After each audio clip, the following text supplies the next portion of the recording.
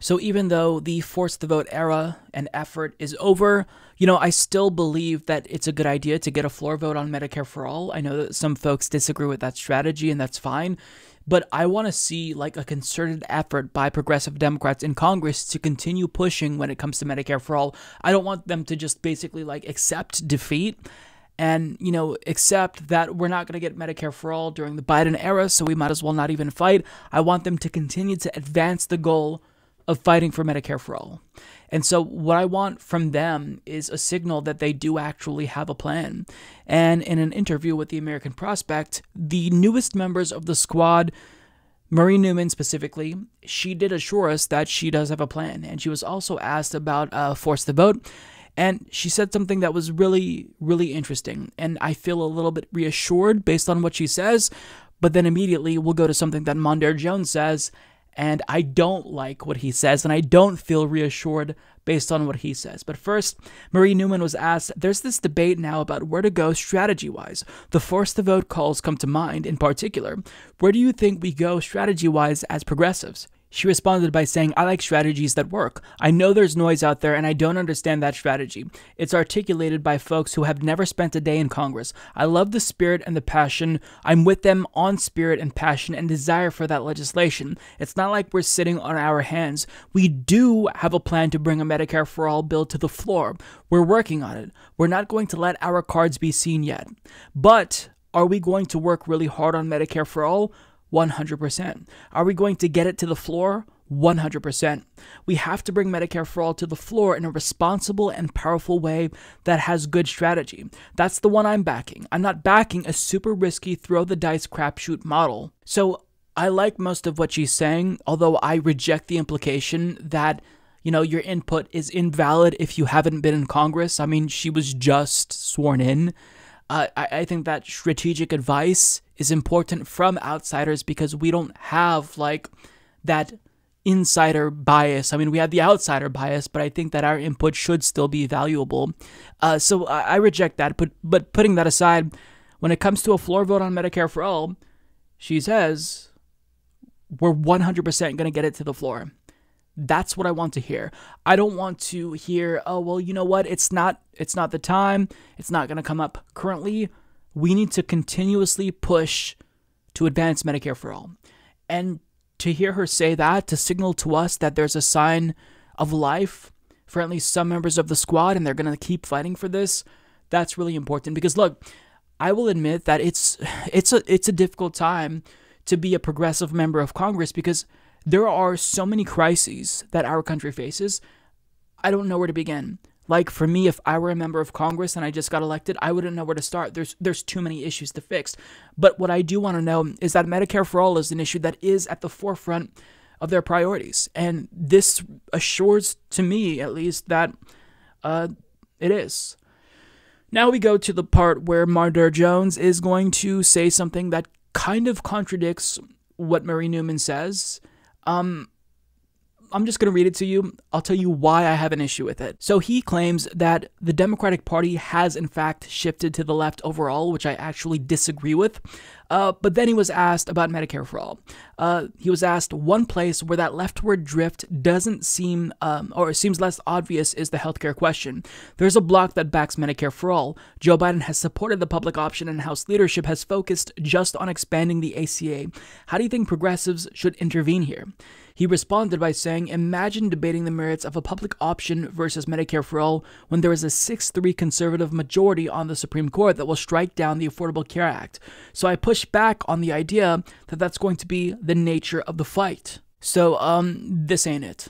This is a really, really bad take, and I hope that more members of the squad don't agree with this. I hope that they actually unequivocally reject this line of thinking, because if you're waiting to fight for Medicare for all until the conditions are right, so that way it's not going to be attacked, well, you're never, ever going to find the time to get Medicare for all. It's never going to be the right time, because we live in a capitalist system.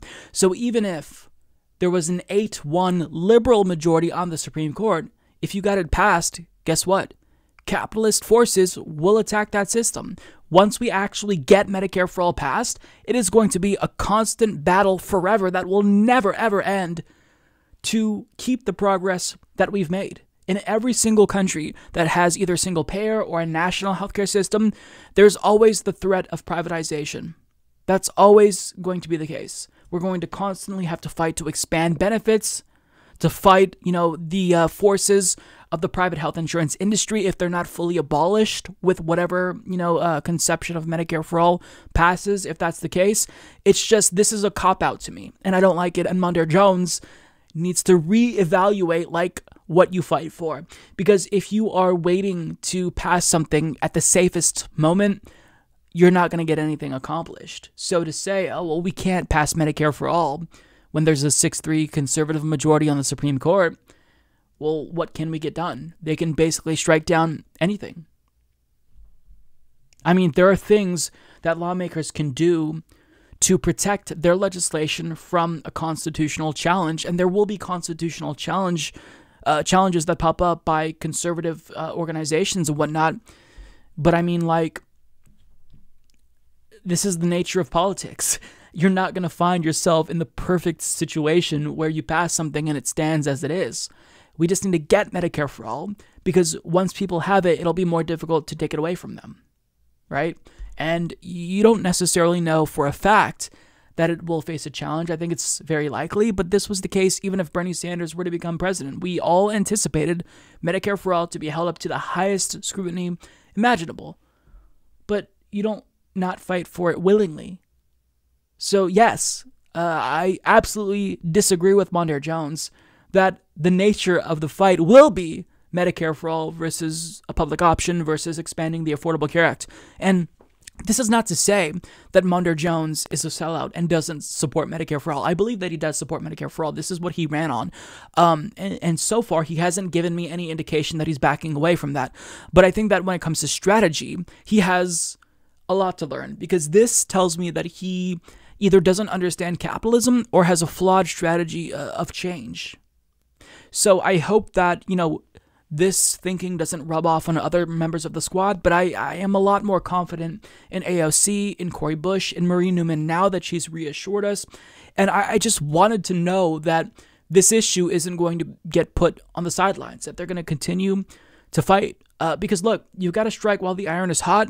During a pandemic, we need healthcare more than ever. 15 million Americans lost their employer-based health insurance in 2020. So if we don't continue to push the envelope, push this issue, that's a failure on us. So I want to know that our allies in Congress have our backs, and I want them to know that we have their backs. And when push comes to shove, when they need us to make phone calls, when they push a floor vote on Medicare for all, coordinate with us, coordinate with left media.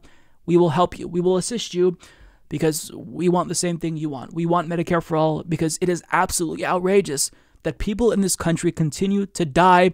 And even during a pandemic, the same folks who never supported Medicare for all aren't even considering reevaluating their positions. So, this is interesting. I'll link you to the full interview. They also had Cori Bush on here as well and Jamal Bowman. But, lots of really interesting questions asked by the American Prospect. Hopefully you will check out the full interviews with the newest members of the squad.